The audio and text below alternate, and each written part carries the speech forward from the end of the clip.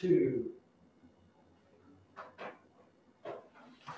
Well, good evening, everyone, and welcome to our 6 at 6. I think our third 6 at 6 this season. We'll be having 10. A lecture series from NKU that celebrates research and creative activity by NKU faculty, students, and some of our community partners. I'm Mark Nykirk, the director of the Scripps Howard Center for Civic Engagement, an NKU center that connects the campus and community, and your host for the 6 at 6 lecture series. So thanks for being with us. We are live again tonight, as we will be all season, from the Southgate Street School in Newport, Kentucky. This is a school with a tremendous history. For 80 years, it was where the African-American children of Campbell County were educated from beginning almost immediately after the Civil War until Brown versus Board of Education in the 1950s. In recent years, it has become a community museum. NKU students have had the great opportunity to work here and help conceive of the museum. And one of the things that we have been active in trying to do as a university is bring programming to the museum. In the COVID era, we have to do it virtually, but we hope to see you here at some point. And I would like to introduce Scott Clark from the city of Newport, who is the Historic Preservation Officer and also is directing the museum. So Scott, if you would just say a word about this special place. Thank you, Mark. We're really excited to once again have another presentation, another incredible presentation of 6 at 6 coming from the Southgate Street School. We're very proud of the history of this school. It was 65 years ago that the children who had been receiving a stellar education here desegregated, and they and the educators literally crossed the color line and went down the street to the next block to desegregate the schools here in Newport. This particular building, we've been very fortunate in that it has been maintained over the years, allowing us to be able to open our museum. And this month we are celebrating the 3rd anniversary of the opening of the Newport History Museum at the Southgate Street School. There's a lot of magic and a lot of wonderful stories that we tell here. Hosting these series is just one of the opportunities, and we look forward to having you all being able to visit our museum and hear more of the magical stories that happened within these walls and within the community of Newport.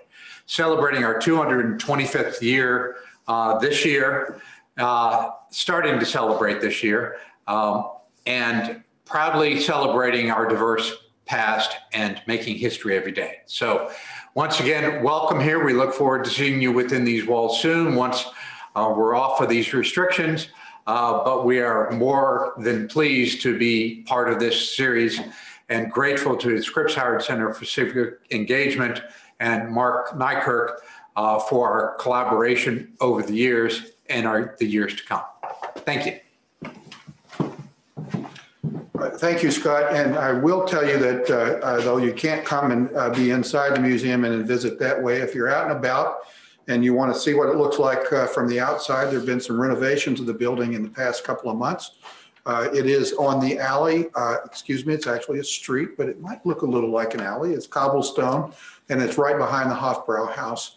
I also would invite you to, if you haven't seen the mural on the flood wall in Newport, there will be a series of murals on the flood wall. NKU students are working on those. And the first one, which is very close to where I-471 comes into the river front, celebrates this school, and it's the empowerment of education. The students who worked on it, Gina Arardi, who is a recent graduate, it was her concept and she was painting it this summer, views what the stories that she heard about this school as how education empowers. And in fact, if you meet people now in their 70s and 80s who went to school here, you will hear over and again the story of how what happened in the walls of this school was the inspiration to tell kids that with an education you can be anything. And so the students who attended this school went on to be very accomplished citizens of our community, still contributing, and the mural tells that story.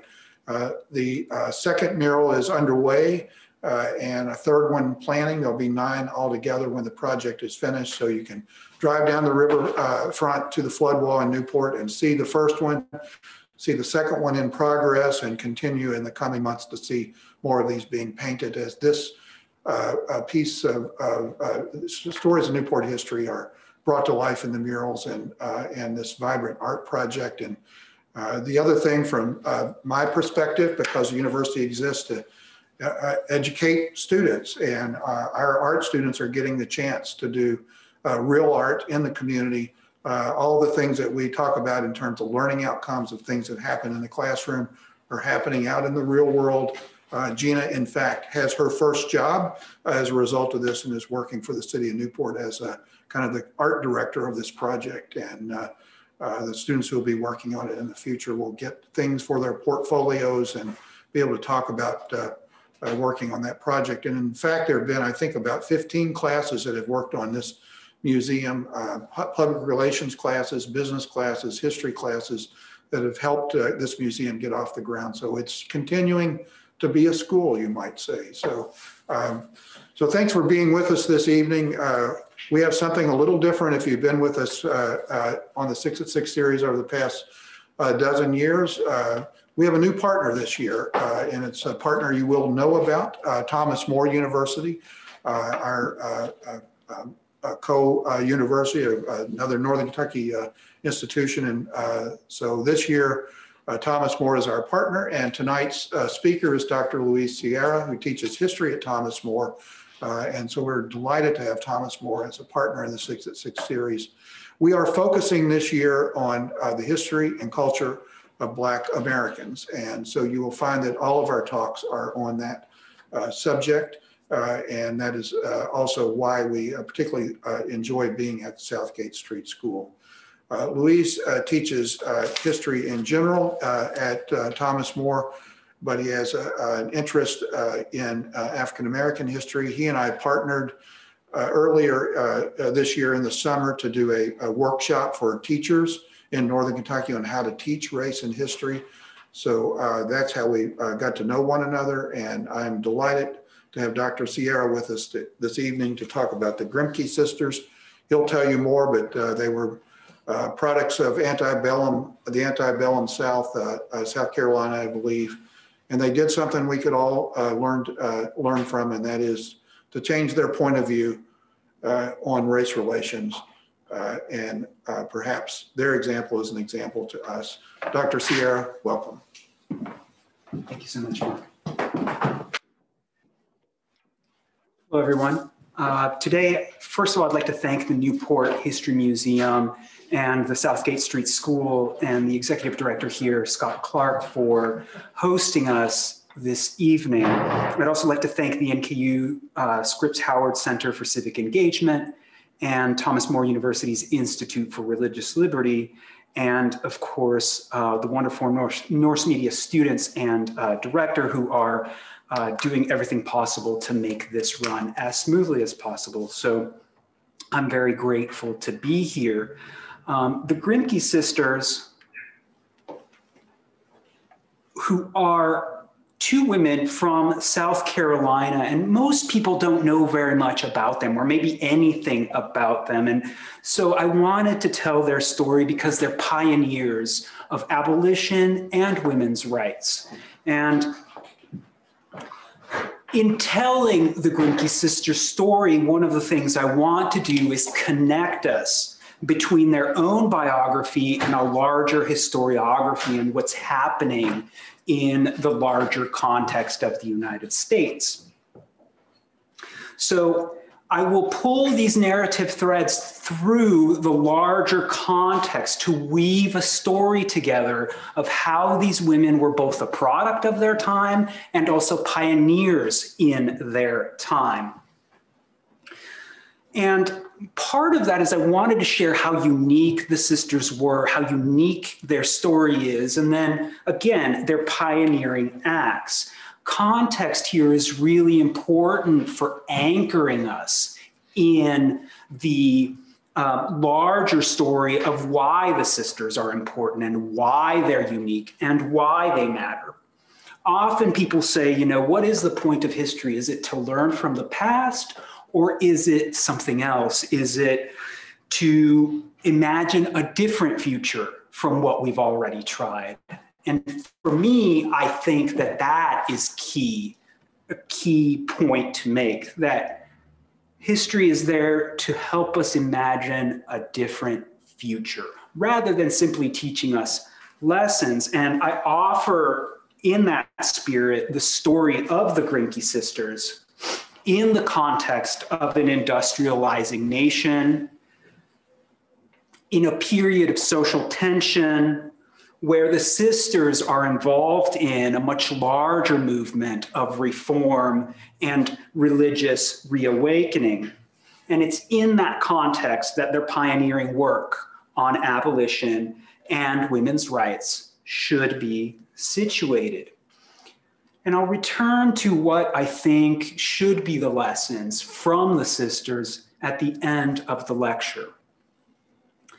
What makes the sisters unique, I think, is various things that we'll explore over the course of the lecture. But I want to make sure that we follow 4 kind of narrative threads through the entire presentation, and then also situate the sisters in their larger and broader context. And so political activism is the first thread that I'll sort of cover. And what I want to say about that is women's role in public was largely constricted in the 19th century to the point where women speaking to mixed audiences, meaning men and women, it was not seen as a good thing necessarily, and it was often a cause for concern in communities at the time. And so that political activism that abolition brings forward also opens up an avenue for women's rights. And all of that is made possible because of the religious reform movements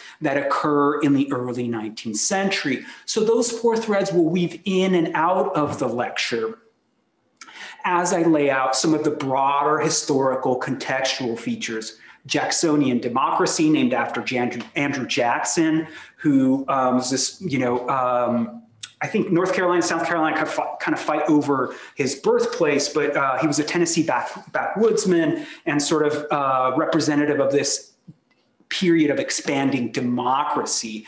At the same time, we have the removal of the Indians from the U.S. Southeast, right? That is the Cherokee, the Choctaw, Seminoles, Creeks, and Chickasaw. All of those tribes are forced to move west, and that Indian removal is actually intimately tied to the expansion of slavery and to Western expansion, because the areas these Indians are moved out of are the same areas where cotton culture and the Cotton Kingdom expands into.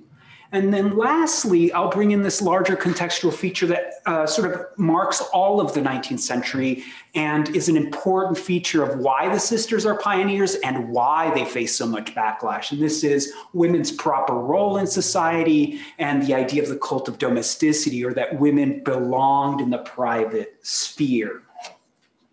So the 2 Grimké sisters that fought for abolition were Sarah and Angelina Grimké. Sarah was the 6th of 14 children, and Angelina was the 13th of 14 children. The difference in ages between the 2, Angelina was the 13th of 14 children. The age difference between the 2 is about 13 years.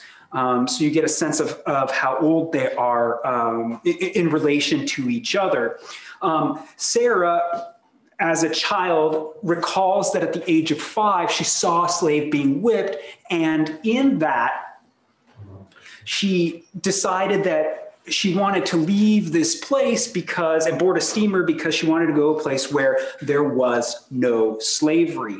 Later, in violation of the law, she taught her personal slave to read. And those 2 kind of little narrative points there, they are really important features of Sue Monk Kidd's book, The Invention of Wings, which takes the sister story and turns it into a fictional narrative. But the story of the sisters is actually, I think, even more unique than that fictionalized account. Sarah wanted to become a lawyer originally and follow in her father's footsteps. Her father had been chief judge of the South Carolina Supreme Court. She would teach herself geography, history, and mathematics from the books in her father's library, and her brother would help her brush up on her Latin. That is until her father found out, and at that point he shut down all of that and did not allow her to study, even though he knew, because he told her, that she would have become the greatest lawyer South Carolina would have ever seen if she'd been a man. After her studies ended then, Sarah begged her parents to allow her to become Angelina's godmother, which they acceded to, and she became a role model to her younger sister, and the two sisters remained close all of their lives. Angelina, in fact, often called Sarah mother. By 1835, both women have left the South, both women have converted to Quakerism, and both are now have settled by that point in Philadelphia, and they belong to the Philadelphia Quaker community.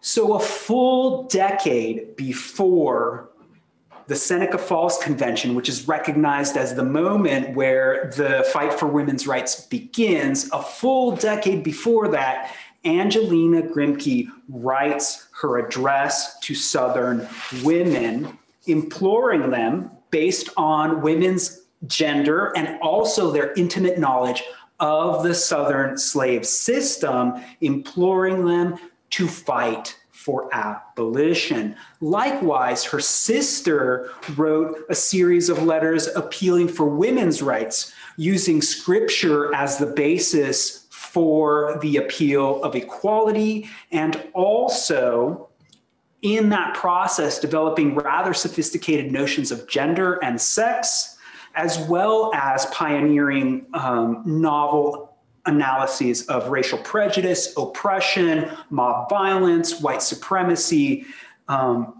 and the status quo in the North as well as the South. They would attack both of those things. But we have heard so little about these remarkable women, and I'm not sure why. So maybe that's a question that I will leave open possibly for discussion then. Within this context of the 1830s America and what is going on, we have the development of the Jacksonian democracy. This is the expansion of universal white male suffrage. We see appointed offices becoming elective in this period, and then we see the development of statewide party organizations, which enable the development of a two-party system with a loyal opposition as part of that.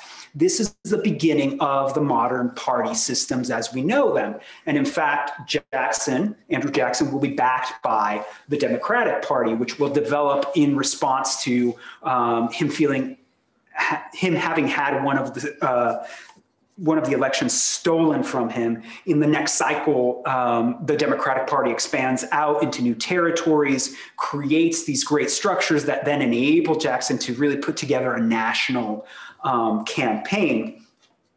So Jacksonian democracy then is marked by universal white male suffrage. Most states by the 1820s had removed the barriers to voting. So many Americans own land that some of those barriers didn't change very much, but in some states, they removed the property requirement altogether, and all that was necessary was to pay taxes. So the expansion of white male suffrage enables the increase in participation that we see over the course of the 1830s and 1840s. So we get participation that goes from about 27% in the 1820s to participation over 78% in the election of 1840, which just dwarfs any participation of the modern era, as we just saw in this previous election. It even dwarfs the levels of participation from that. these appointed offices that became elective meant that judges, legislators, and executive officers had to go out into communities and campaign and convince people that they represented the voters' fears and concerns and interests. Elections become these festive and dramatic occasions, not unlike what happens with the Great Awakening and the religious revivalism that also occurs at these times, these big outdoor tent meetings where people will be converted to evangelical Protestantism. In addition to this, we see that the presidential elections shift from electors being elected by the state legislatures and that switching to a popular vote, electors being chosen by popular vote by 1828. All of this leads to a very stable two-party system with the concept of a loyal opposition included within that. And then it also tended to restrict the temptation to abuse power. It also institutionalizes the spoils system. So this is the context in which the sisters are becoming aware of and open to abolitionism. And it's in fact radical reform that catches their eye significantly. And it's in fact the Lane Seminary debates in Cincinnati. The Lane Seminary is in Cincinnati, was in Cincinnati, sorry. And it was run by Lyman Beecher, one of the student leaders, Theodore Weld, who would go on to become one of the great voices of abolition. He organizes a series of debates on slavery and abolition. These debates take 18 nights to complete. And by the end of those 18 nights, a high percentage of the student body is converted to what was called immediatism or immediate emancipation over gradual emancipation programs and then over colonization schemes, which were some of the other options available at the time. So the sisters first learn about this through the Lane Seminary debates and newspaper reports about those debates. The sisters are also very aware that the Quakers are not, mainline Quakers are not particularly interested in talking about abolition or talking about slavery. And they also see how even the Quakers follow a segregated seating arrangement in a meeting. Some of their dear friends and people with whom they had boarded in Philadelphia, Sarah Douglas and her daughter Mary, were African-American Quakers who had to sit on a segregated bench, right? So they were experiencing Northern racial prejudice as much as they had seen Southern slavery. The organizers of the Lane Seminary debates are threatened with expulsion because some of the students who converted to immediatism, they were Southerners, and they went back home and told their planter fathers that they wanted to manumit their slaves, and that went over very poorly, of course. And so it caused a lot of problems for Theodore Weld and the other students. They were threatened with expulsion. That threat of expulsion then led the so-called Lane's rebels to resign their position. They resign their positions and they go on to help found Oberlin College as well as the American Anti-Slavery Society. And Theodore Weld in particular was not only a leader of that movement, but also instrumental and probably the most dynamic of the abolition agents of the antebellum period. Angelina, who was always the more forceful and plain-spoken of the two sisters, decided to do as she had always done when she wanted to change what was happening.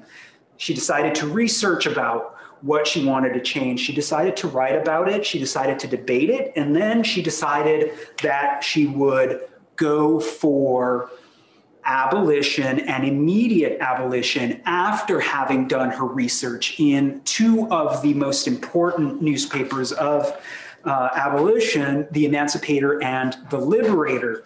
And in it, she finds that many of the abolitionists had been grossly slandered. Their ideas had not been given a fair reading.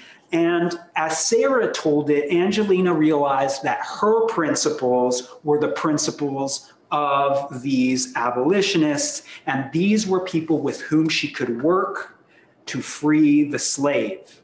It seems that Angelina's moment of conversion was having heard George Thompson, the British abolitionist, speak, when he argued that the brutality of the slave system in the South was not sanctioned by the Bible, and this kind of slavery was not sanctioned by the Bible.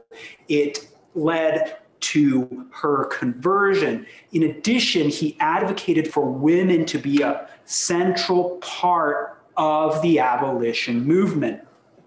By 1835, both women had converted to immediate abolitionism, and they joined the Female Anti-Slavery Society. One of the founding members of that was Lucretia Mott, who would then go on to help found the women's rights movement in 1848.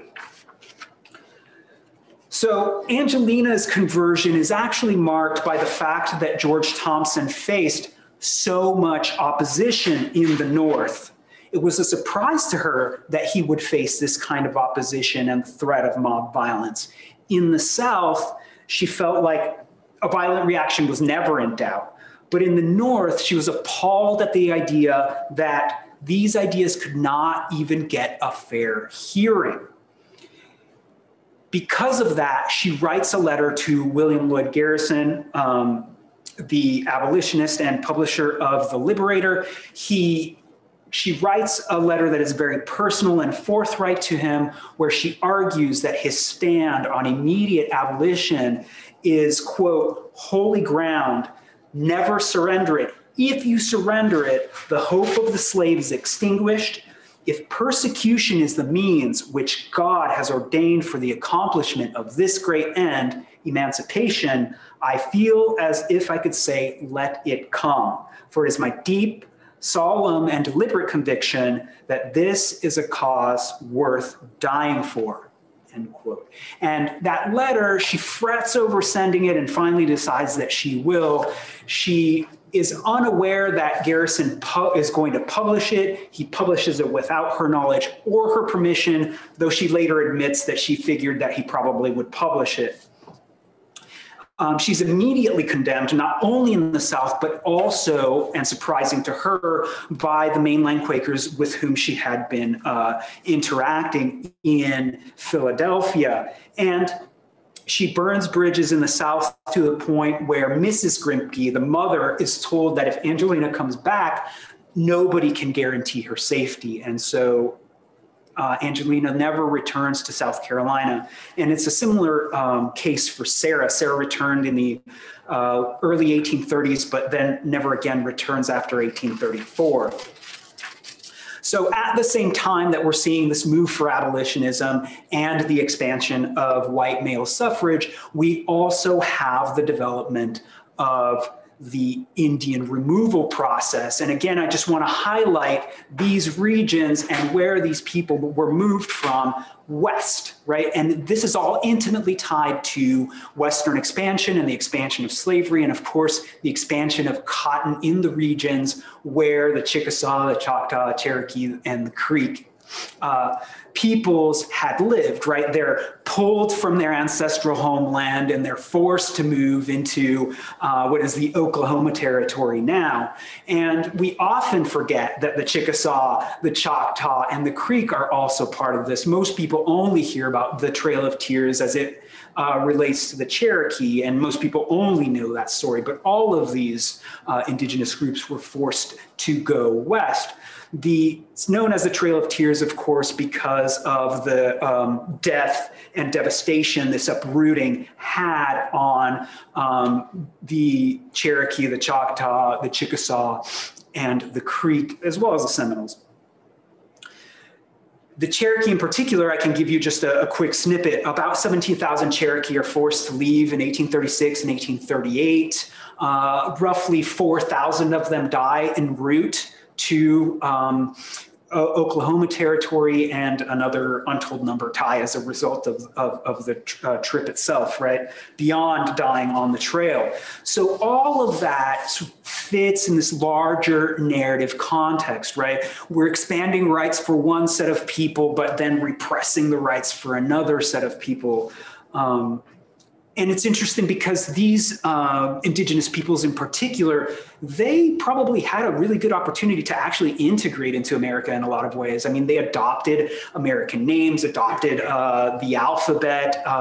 There could have been an opportunity to integrate these people. I mean, it wasn't to be because history wasn't like that, but it's interesting that that was not really seen as an option at the time as well. So radical abolition and the Grimké sisters, they quickly come to find out that mob violence would be a feature of all abolitionist meetings. And it would occur again and again in the North. And the sisters come to realize that this is the reason for this is racial prejudice and white supremacy. And they will lay that out over the course of their lecture tour and in their writings. What they learn as they prepare to go out on their lecture tour is how to stand up to the mob and how to get a fair hearing. What does help Sarah and Angelina Grimké, of course, is that they were women. They were elite women and they were religious women, and that helps them face the mobs. But Theodore Weld, who trains the sisters, talked about the best way to deal with the mob. And he stuck to his nonviolent principles. He said the first night what you had to do is you had to stare down the mob and be willing to face violence, right? And by the second and third night, you'd have enough men in the local community interested in hearing what you have to say because you're willing to get beat up for it. And so those 2 or 3 men would then become the escort for Weld to get a hearing at least. And that's how he broke down that resistance. As a result of the letter that Angelina wrote to William Lloyd Garrison, she becomes a sort of celebrity, and she and Sarah decide that they're going to live their principles, and they begin sitting with their dear friends, the Douglases, the 2 African-American women who belonged to their meeting. And they begin sitting on the so-called colored bench or the segregated bench. By 1836, it is clear that Angelina wants to leave the church, and she does. Sarah is finally convinced to do the same, and in that summer, Angelina writes her appeal to the Christian women of the southern states. This will be the basis for her lecture tour, her and Sarah's lecture tour that occurs over 1837 and 1838. In this appeal, in simple, direct language, as though she were addressing them in person, Angelina appealed to former friends to listen to her for the sake of old bonds, and to those whom she did not know, she asked to listen because she addressed them in love. The core of her argument was her belief in the manhood and equality of the slave and in his natural right to freedom. She refuted the biblical arguments for slavery in detail, reviewing many biblical laws which made Hebrew servitude far better than Southern slavery. And unlike Hebrew servitude, with its provision for the periodic freeing of all slaves and for its careful safeguards of the rights of slaves, the legal structure in the South robbed the slave of all his rights as a man.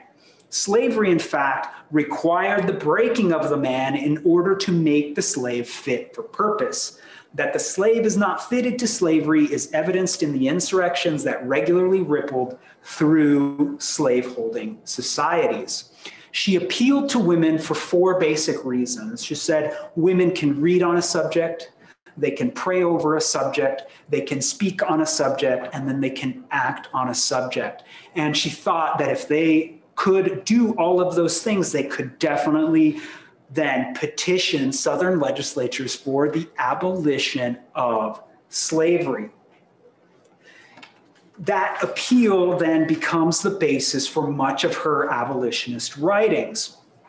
Sarah, in a similar fashion, also leaves Quakerism, and she leaves the ministry. In fact, she tried to become a minister, but unbeknownst to her, she got sort of entangled in internal Quaker politics and the division between Hicksite Quakers, who are a little bit more radical, and the sort of mainline Quakers with whom she was more familiar with. Those Quakers, though they did accept women into the ministry, they weren't particularly supportive of Sarah. And Sarah, her personality was one where if anybody said anything negative about her, she would just immediately shut down.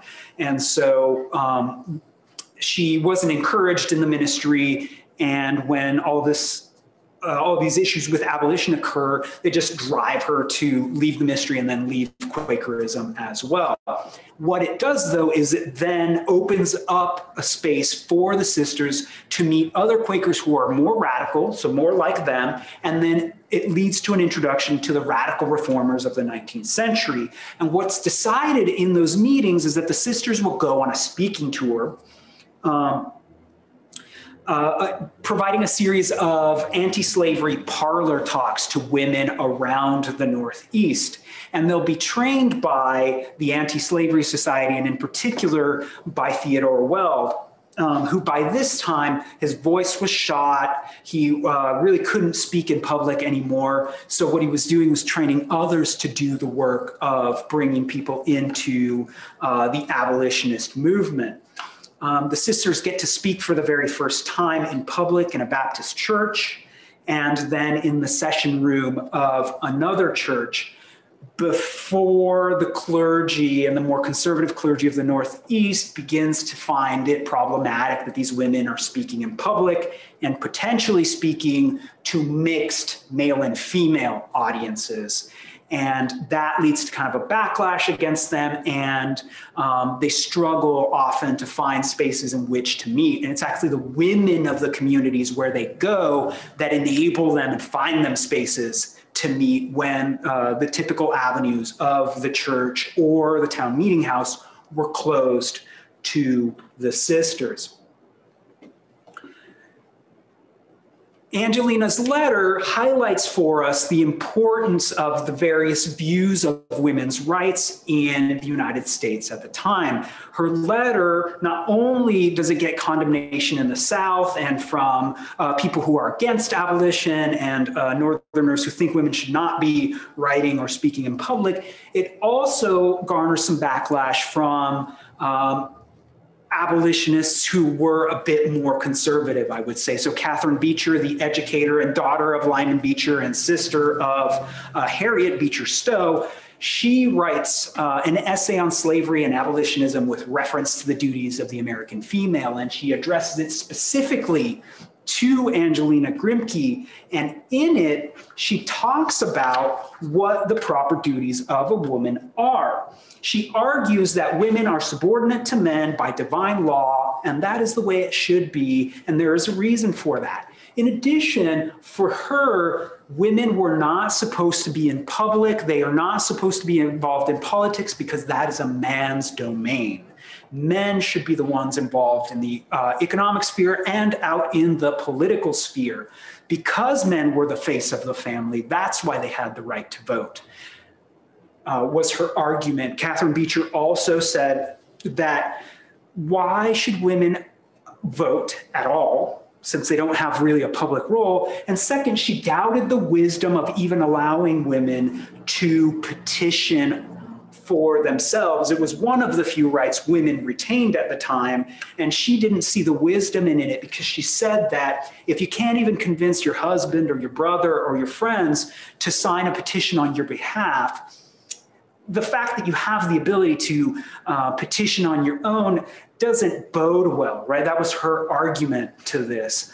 Angelina will reply to the essay in a series of 12 letters called the Letters to Catherine Beecher, and in 10 of them, she really focuses on immediate abolition, and she tears down all of the arguments for gradual abolition, as well as the idea of colonization, right? That was another scheme that was put forward, is sending the freed slaves or free African Americans to the colony of Liberia in Africa. That had already happened.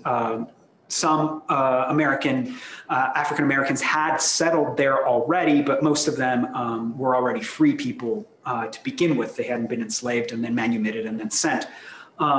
But the point I'm making to you about Catherine Beecher there, she was part of that movement that argued for colonization. So it's a more conservative movement. Angelina replies, 12 letters again, the letters to Catherine Beecher, and they're published in William Lloyd Garrison's newspaper.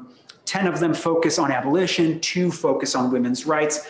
And I'll come back to what she says in one of the letters in just a second, because I think it encapsulates very well the sisters' thinking. All of this becomes problematic, of course, because of women's roles and women's rights in the early 19th century. And in particular is this imposition or the rise of the cult of domesticity and the idea of women belonging in the home while men belong in public, this idea of separate spheres. And the cult of domesticity was really this glorification of the home as the center of all efforts to civilize and Christianize society. So women are set up as the educators and the moral guardians of the home and the family. They are there to protect the family, right? And then to give the husband a refuge from the crazy workaday world that is taking shape as a result of the market revolution. Basically, the industrialization of the United States Northeast at the time causes a lot of disruption and dislocation. And what we see Americans doing is increasingly tying themselves to a variety of moral and ethical schemes, right? Religious reform, but also the temperance movement, that's the anti-alcohol movement, and other reform movements, right, as a result. And women participate in these in that private sphere role, right, as moral guardians. That's how they enter the public in that sense. We have these new conceptions of gender roles that are sort of laid out in novels and magazines and literature that glorify women who stay home, who keep a spotless house, who nurture children, who give the husband a refuge from the working world. It also places these women above men because of their supposed higher morality and the higher morality than men. And it allows them then to also rationalize male dominance. And let's be really clear here, this is not the same for working class women, certainly not the same for working class men or African-American men and women for the most part. This idea of the cult of domesticity and the idea of separate spheres is something that the middle and upper classes impose on themselves first, and then try to make the values for society. And they really do succeed. I mean, their values are the values we still uphold today. You know, pull yourself up by your bootstraps. The idea that that this is a merit-based society in which anybody who works hard can strive for better and get better, right? All of those values come out of this period, and they're very much middle-class values as we even sort of see them today, I would argue. This then allows women to enter the reform movements as women, you know, from their private sphere area. They are moral guardians. That's how they enter into the public world as members of evangelical church associations in social and political activism to end various vices, dueling, gambling, prostitution, and of course, alcohol. Their role as moral arbiters then allows them to enter into political and social activism because it's simply seen as an extension of the feminine sphere. That opens up the door to abolitionism and to abolition work, and then of course to the women's rights movement. So women in politics is really a novelty, and Angelina sees Catherine Beecher's letter and responds to it. And she lays out her response again in 12 letters around 2 basic ideas. Women were citizens. They had duties to perform just as men have duties to perform. And then secondly, she provided evidence of Northern complicity in Southern slavery.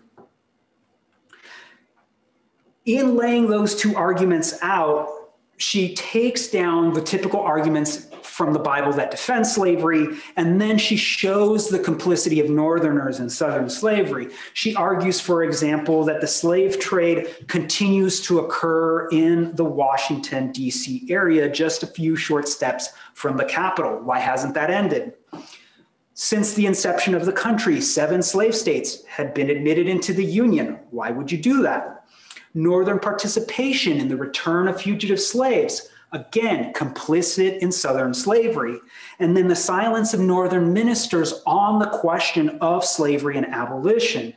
Beyond that, she argued that Northerners participated in commercial and banking enterprises with Southern slaveholders, and they purchased goods made by slave labor. In addition to all of that, they contended that it was Northern race prejudice and white supremacy that was the real buttress of slavery. That is what upheld slavery in the North, is racial prejudice and white supremacy. And in that way, it was quite a groundbreaking argument. Angelina, in one of her letters to Catherine Beecher, talking about women's rights,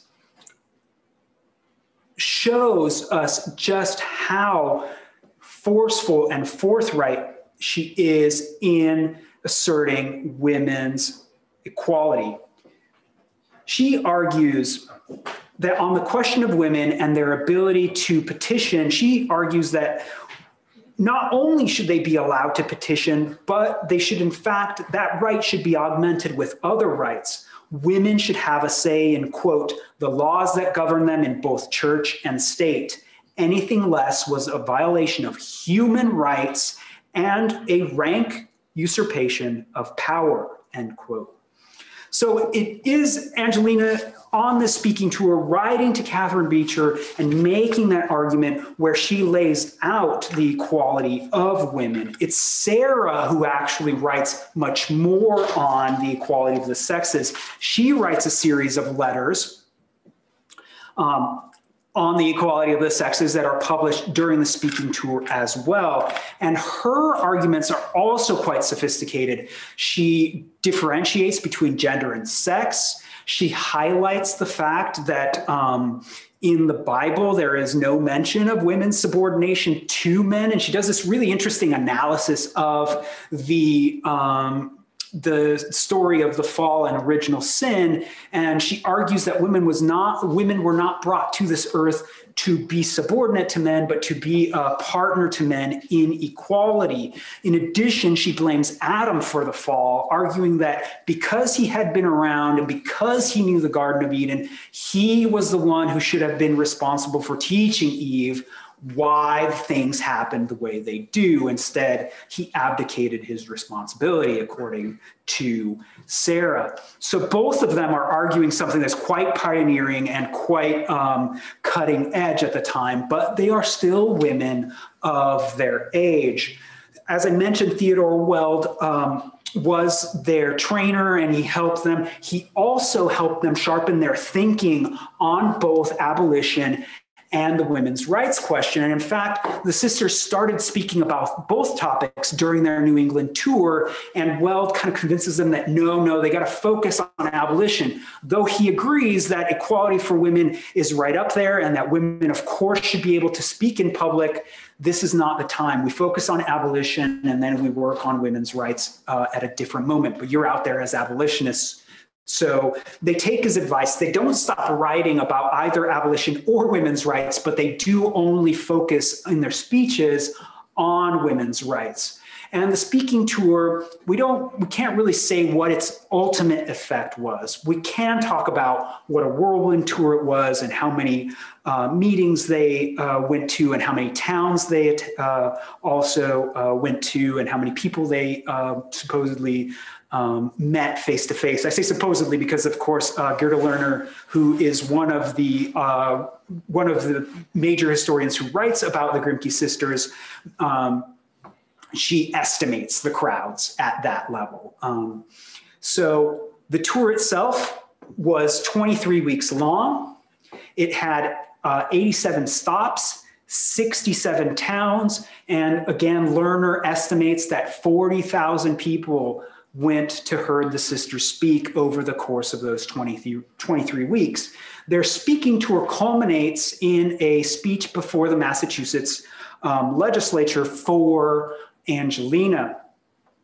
And then the speaking tour ends and they return to Philadelphia. In the last 6 weeks of the speaking tour, Angelina and Theodore Weld declare their love for each other in a series of letters. And for those last 6 weeks, they kind of go back and forth, deciding how they're going to get married, what kind of people they are. I mean, Weld writes these letters where he's telling her about all of his flaws and will she still accept him? And she mocks him gently and says, of course I will. And then she talks about all of her flaws and will he still accept her?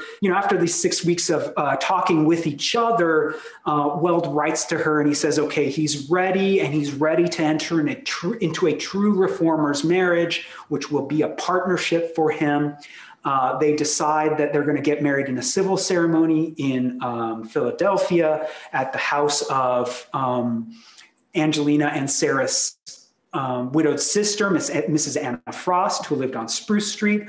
And they set the date for the marriage as May 14th of 1838. And they pick that date for a really, really specific reason. It is just before the opening of Pennsylvania Hall. And Pennsylvania Hall would be the reformers' answers to all of the intimidation, all of the mob violence, and then all of the doors that had been closed to them on their speaking tours. Pennsylvania Hall cost $40,000 to build in 1838. It was built with 2,000 subscribers' money, each putting forward putting forward $20 for that subscription. Many women were subscribers to Pennsylvania Hall, in fact. And so I went and did the calculations, about $1.1 million, roughly $40,000 in today's money, and a share would be costing around $560 today. So you can get a sense of the cost of being able to subscribe to and be a member of Pennsylvania Hall. So this, again, a 3-story, beautiful, magnificent building with a large meeting hall and galleries on the 2nd and 3rd floor, as well as conference spaces on that 1st floor. And the idea was to give a space to unpopular opinions, unpopular movements, in order to enable the free speech question to exist, right? In other words, they're pushing forward this idea that free speech is something that we all have access to, including those of us who have unpopular opinions. And here is Pennsylvania Hall, a place where you can go and actually have your unpopular ideas heard. And so the wedding is the 14th of May. The next day, there's an opening inauguration for the American Anti-Slavery Society and the American Female Anti-Slavery Society, which both the sisters will participate in. So by the end of the first evening, the end of the Monday, they know there's going to be trouble. There's a crowd outside of people who are throwing stuff, and just this mob is sort of collecting, and that's going to mark all of the proceedings the entire week. By Wednesday night, rumors are circulating throughout Philadelphia that the meetings on that Wednesday are going to include a mass mixed race wedding and race amalgamation, and all of these crazy rumors kind of float around Philadelphia, and a crowd gathers outside Pennsylvania Hall that Wednesday evening. The trustees of Pennsylvania Hall are immediately horrified by this crowd, and they ask the women who are meeting in the hall, and yes, it is a mixed race meeting, but it's a mixed race meeting of women who are advocating for abolition. The trustees ask them to please shut down their meeting. They're going to close the doors to the hall, and they're going to give the key to the mayor. And they do that. They close down the hall, they shut down the meeting, they close the doors to Pennsylvania Hall, they lock them, they give the key to the mayor. And the mayor tells the crowd, listen, you have what you wanted, you've accomplished. The meetings have been shut down. There will be no further meetings this evening. Please disperse and go home. The mayor trusts his fellow citizens that nothing untoward will happen. He decides not to call the police, and he goes away with the key to Pennsylvania Hall.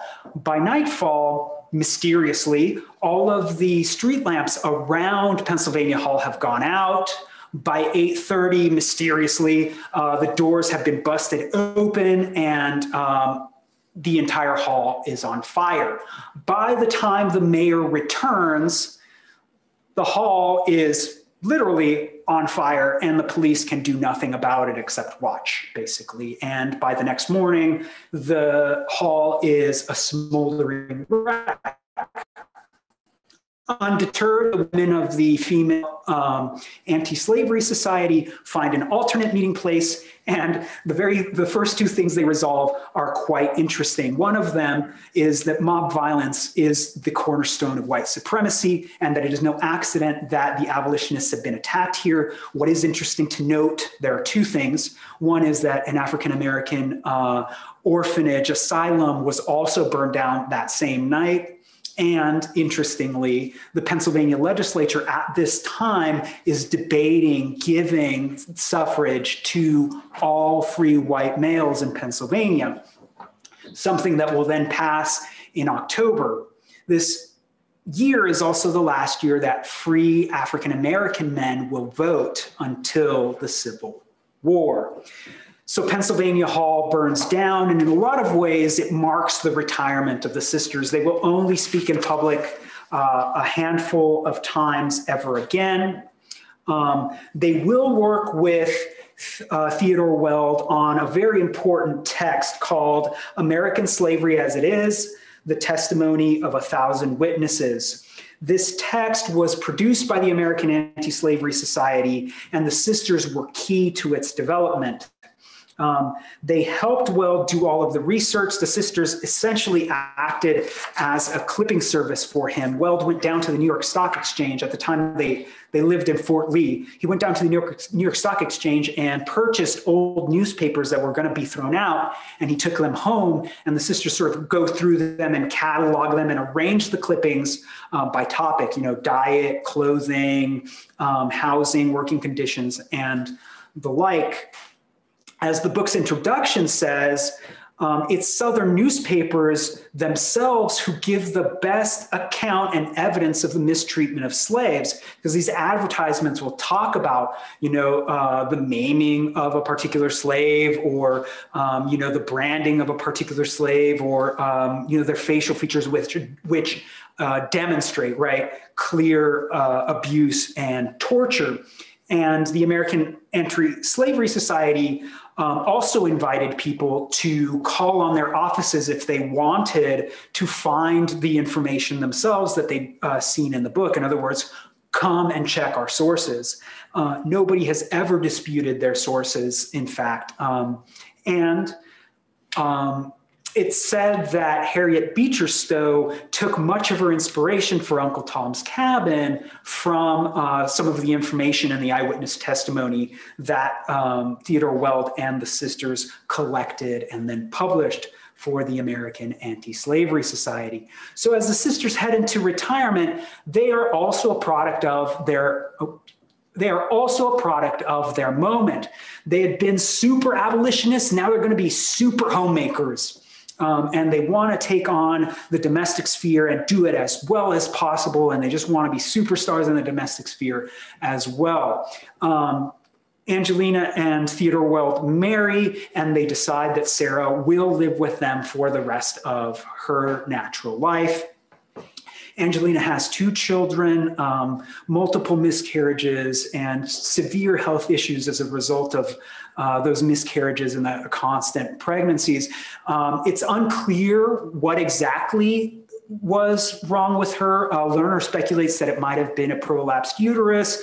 It's not clear from the letters or any of the documentation, because all of it is kind of referenced in allusions and not really clearly and plainly discussed. And so she kind of guesses at that part of it.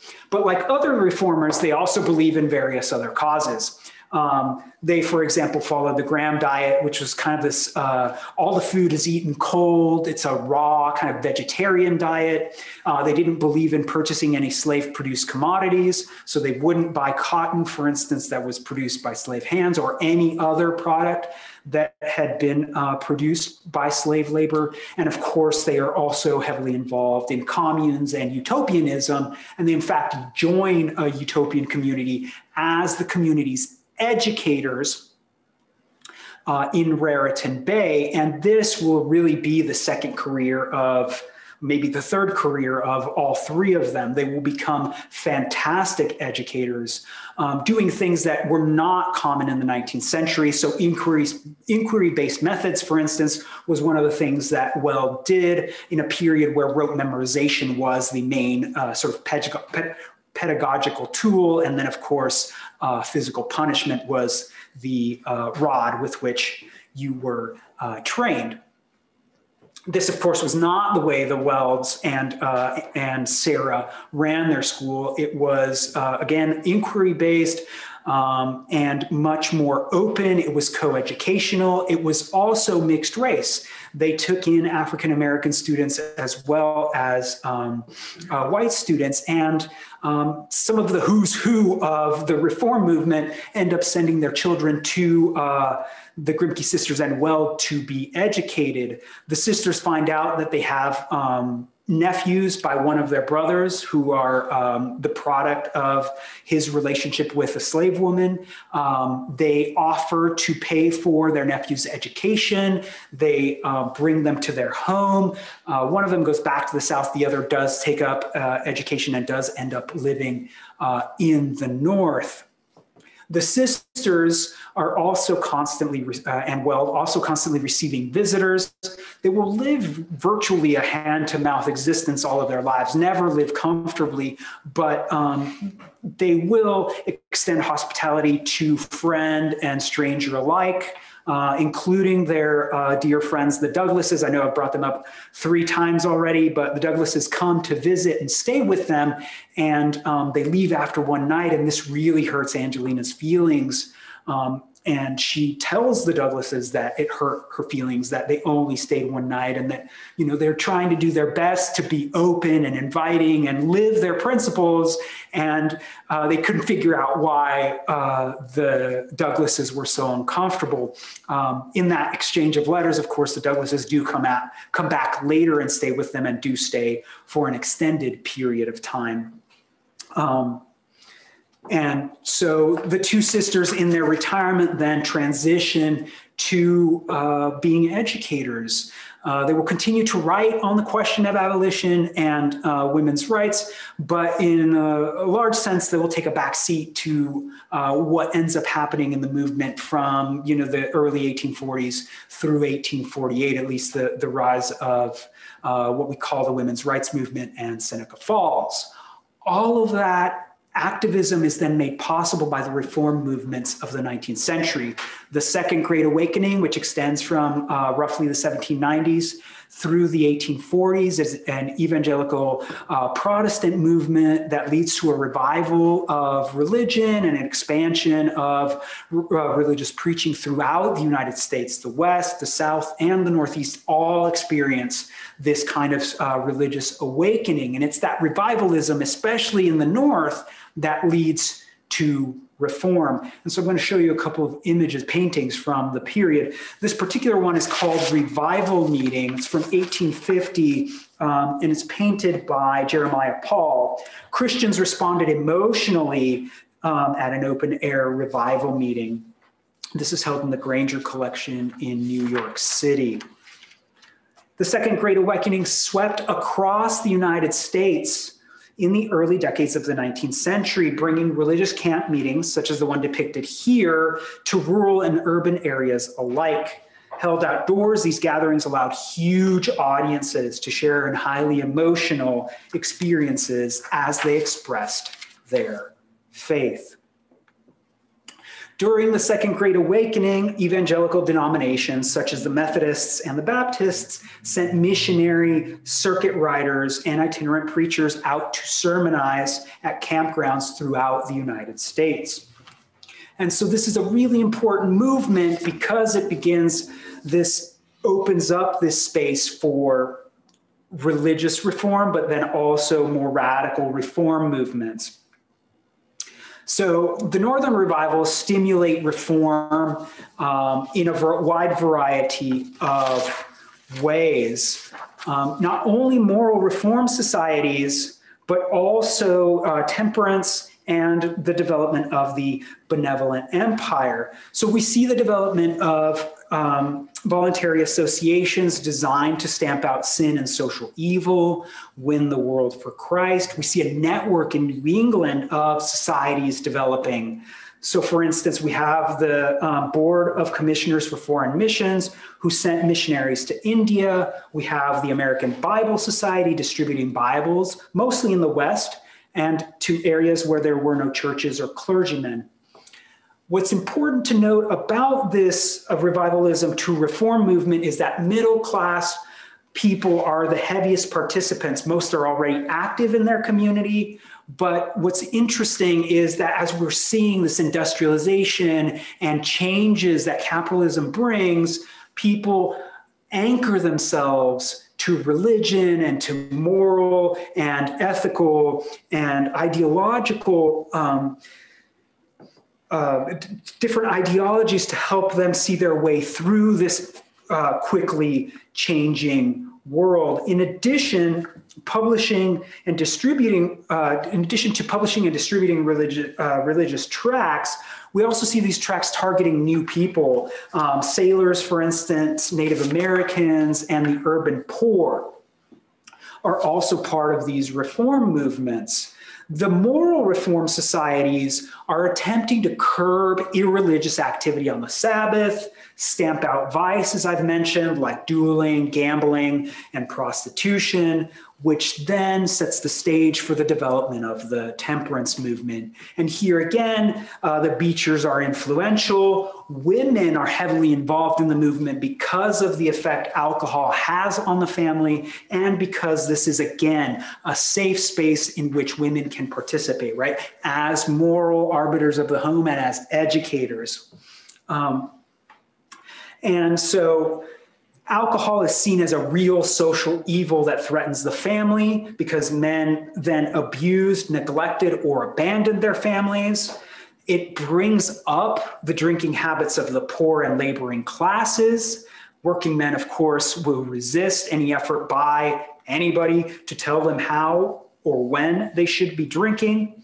But the temperance movement then gives birth to the American Temperance Society, which encouraged abstinence from alcohol, and like other reform movements, will send out lectures and literature to convert people to the temperance movement. And a lot of this was done through propaganda.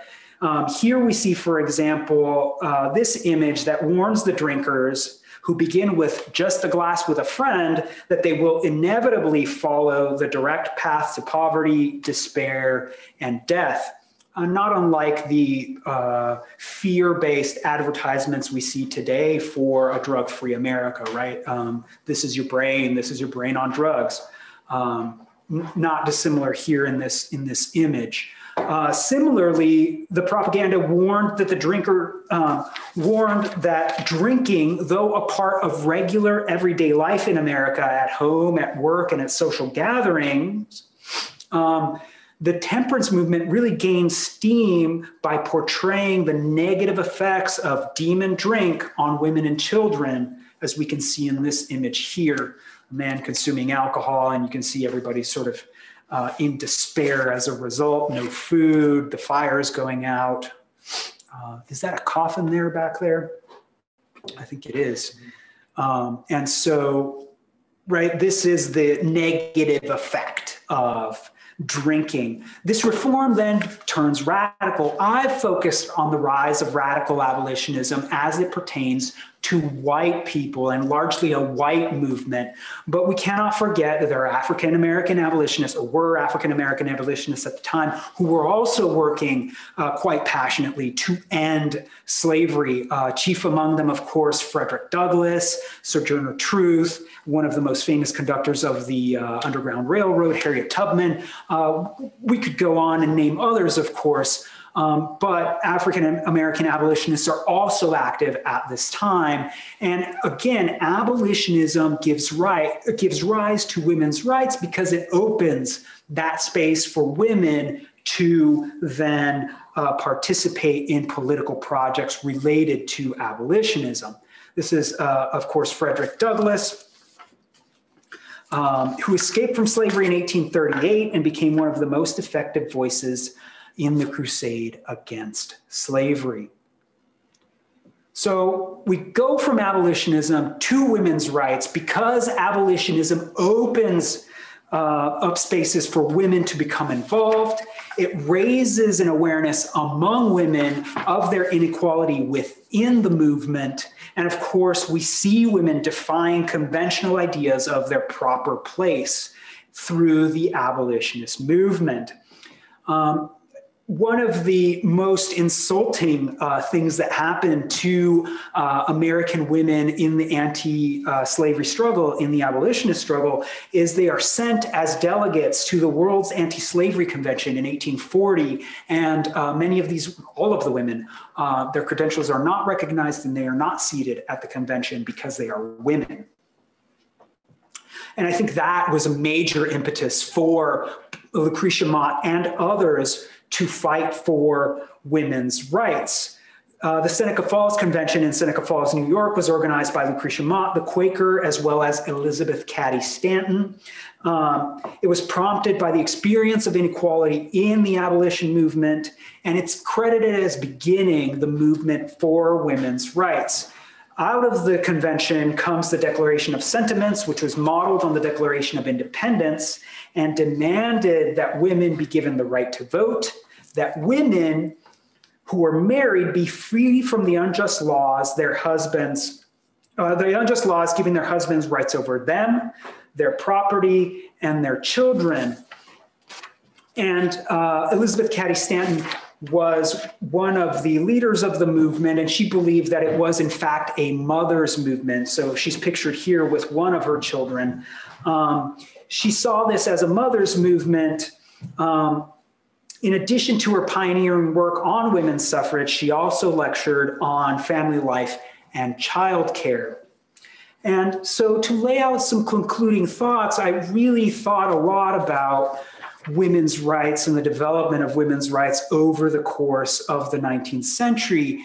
And I was struck by something that I read from the colonial era and the resonance it had even in 1848. And this is the famous letter from Abigail Adams to her husband, John. Most people only remember the title of it, in which she asks him to, quote unquote, remember the ladies, right?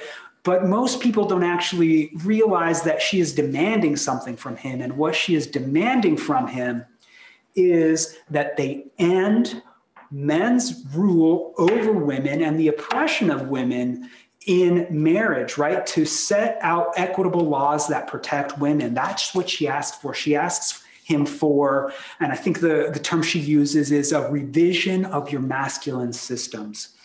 His reply, of course, is very disrespectful. He says to her something like, "I cannot but laugh," right? And he calls her saucy, decides that he's not going to blot it out, and then says he expected rebellion from Indians. He expected rebellion from slaves. He expected rebellion from the riffraff, but he never expected rebellion from the tribe of women.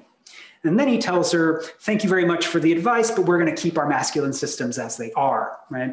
And so we see here women in 1848 asking for the very things that Abigail Adams had asked for in 1890. And I think one of the narrative strands here to pull out is that women's contributions, both in the colonial era and here, they're only seen as being part of the private sphere, right? So it shuts off women's political activism and shuts off women's opportunity to enter that avenue because, right, it is within women's domestic sphere, right? So we're able to kind of shut down the idea of their contribution because we catalog it as just simply being part of what women do in the home. So I leave you with this quote from Angelina Grimké's petition to Southern women, where she says, "To remain silent in the face of evil is itself a form of evil." And so the major lesson that I drew out for today for myself as I was sort of considering this was the sisters believed that by making Black Lives Matter, what you're doing is freeing everybody else. And that there is no difference in the fight for abolition or for women's rights. But once you free the slave and once you get rid of white supremacy, you free everyone else as well. Thank you very much for listening to me, and I really appreciate your time.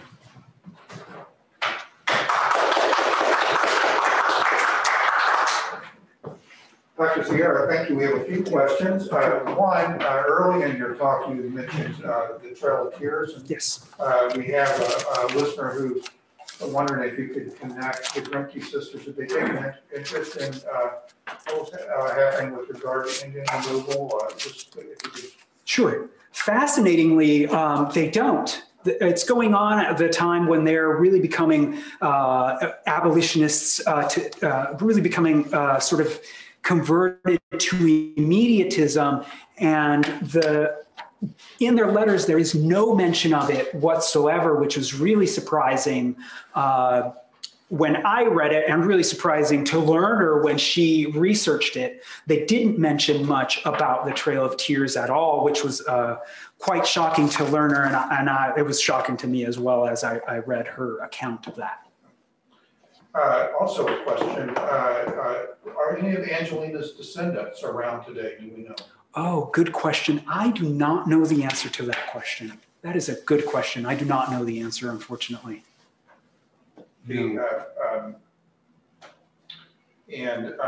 Somebody wonders if you'll repeat the question because... Oh, yes, I'm so sorry. Me up that well, but, okay. Do you want me to go back? So the first question was about Indian removal and whether or not the sisters wrote about it, and they didn't. It was a surprise to Lerner, who's the major historian who researched the sisters, and I was quite shocked that they didn't opine on it at all, even while it was happening very close to them, in fact. And then the second question was on descendants. So. The second question was whether or not Angelina Grimké has any living descendants, and I do not know the answer to that question, unfortunately. A very good one, though. And one of the slides mentions the utopian community. Yes. Do you know which community that was? So the question was, one of the slides mentioned utopian communities for the Sisters in Weld. They joined the Raritan Bay commune.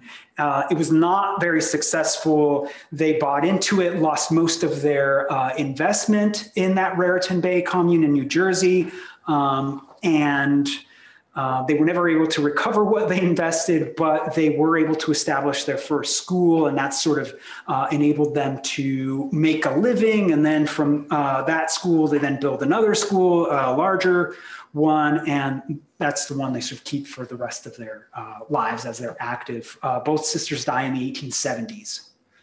The connection to the Beecher family is reminiscent that Lincoln, upon meeting Harriet Beecher Stowe, commented on her influence in national affairs and bringing us to where we were in consciousness and the Civil War and so forth. Mm-hmm.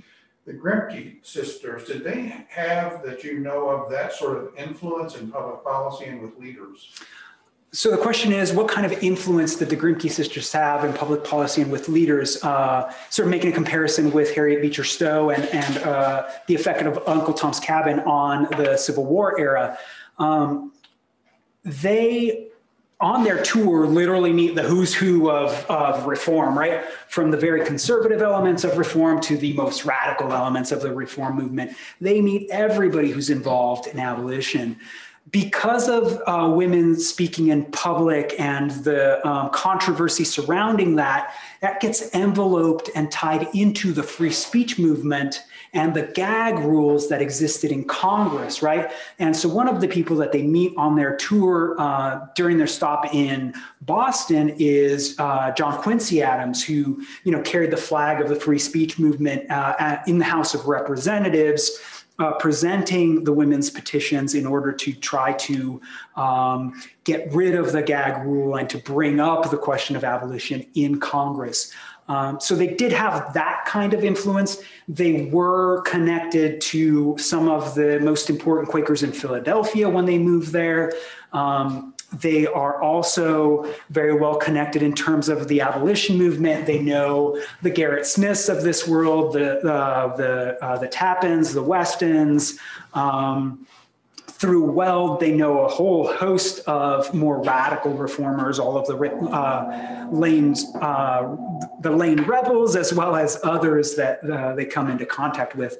I don't know if their influence was quite as pronounced as you would say for Harriet Beecher Stowe, but certainly they did know Elizabeth Cady Stanton. They did know Lucretia Mott. They did exchange letters with both of the women. So they certainly were engaged in, at least in that world, they were engaged in very clearly with the sort of elite of that world.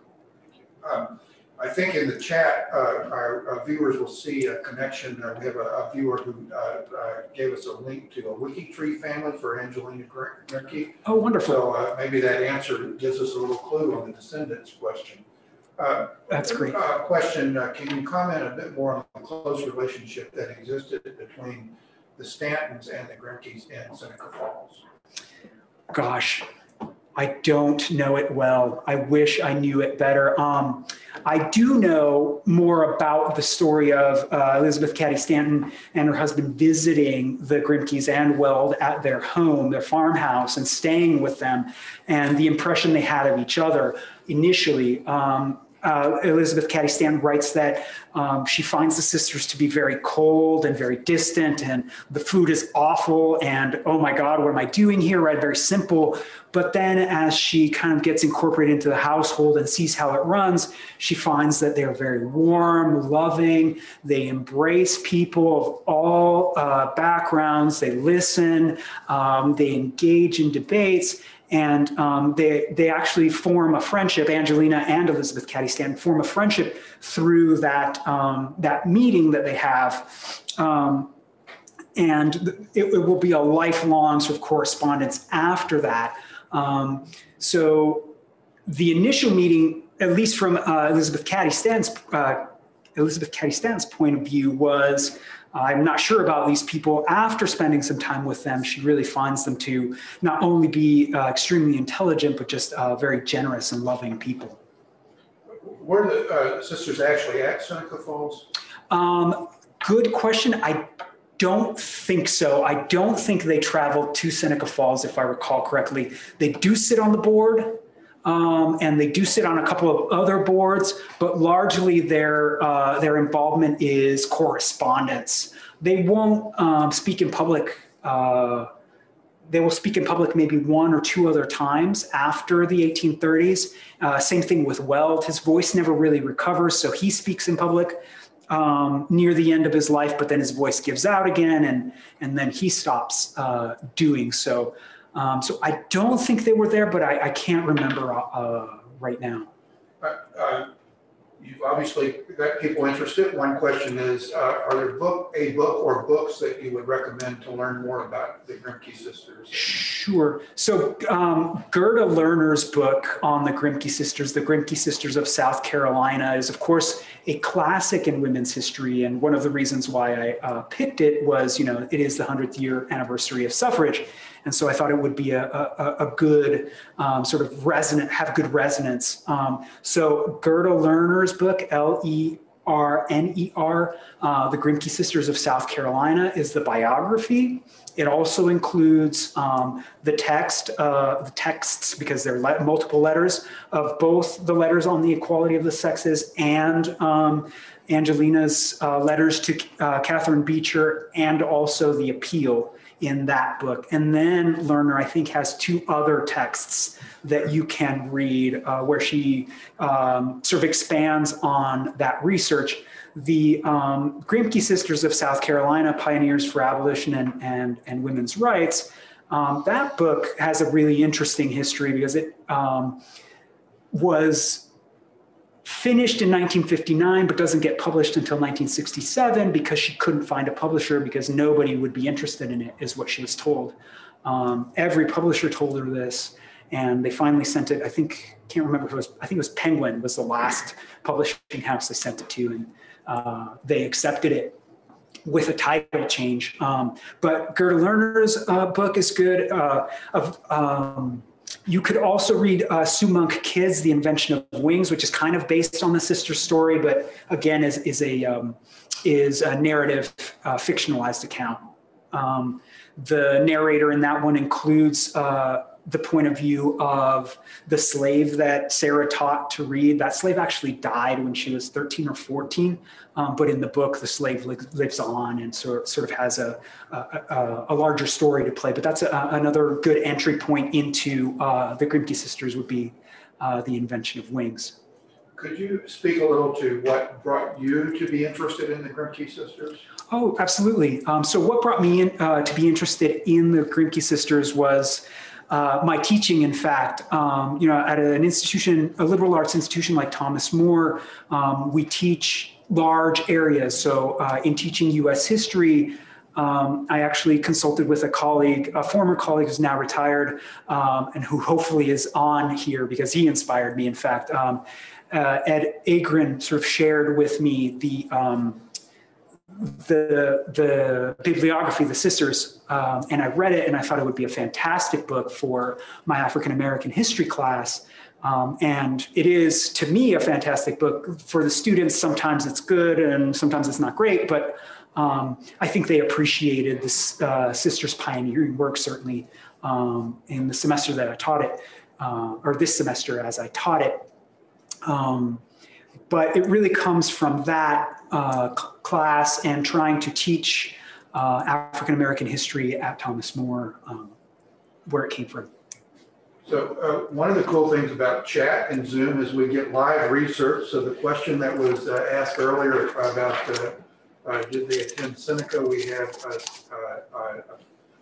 one of our viewers looked this up and quotes, although Sarah and Angelina did not attend the first women's rights convention held in Seneca Falls in 1848, Sarah received an invitation to the event from Elizabeth Cady Stanton. National Park Service is the source on that. The source on that, okay. Which, if you haven't been to Seneca Falls, it's worth a trip. It's a really nice area and a great interpretive feature there. So yes, okay, I did not know the invitation existed, but I was right. They didn't actually attend. So that's good. So I have a closing question for you from Al Bailey, which I think is a really kind of a good way for us to close this evening. Does the Grimké sisters story, I'm being repositioned a little, does the Grimké sisters story give you hope for today's culture and political divide? They came from one view and changed their view, but it sounds like they did not get to see their final goal of women's rights to vote. I think it does. I mean, when we read this in class, one of the things that the students told me was, well, I wouldn't share this book with somebody who's not already a convert to the movement, right? And I thought, well, that's interesting that you wouldn't share that with somebody who's not already a convert, right? But I think that they do give me hope in the sense that they recognized the humanity in everyone, right? And I think that was key for their transformation, and that they were rooted in a culture that was very religious and rooted in a culture that also enabled them in a lot of ways to do what other women couldn't do, which is study, learn, and then go out, right? And advocate on behalf of others. So they do. I think they bring me a lot of inspiration. As I mentioned in my closing comments, they really put forward this idea that if you make Black Lives Matter and you get rid of white supremacy, you improve life for everybody. And I think we should start living and realizing start living in a culture and realizing that it is okay to be wrong and it is okay to change your opinion, right? Because otherwise, we aren't going to find common ground. And then the other thing that I always tell my students is compromise is terrible. Nobody likes compromise, but it's probably the best way to move forward because you don't get what you want, but then the other side doesn't get what they want. Everybody's unhappy, so it's fine, right? Compromise is probably the best way to move forward. And so that is where I draw my inspiration from the Grimké sisters. Well, Dr. Sierra, thank you very much. Our little band of social distanced audience here would like to say thank you. I think there's applause from out there in the Zoom world also. So thanks everyone for joining us this evening. This will be available on demand on our YouTube channel, so watch for that. Thank you.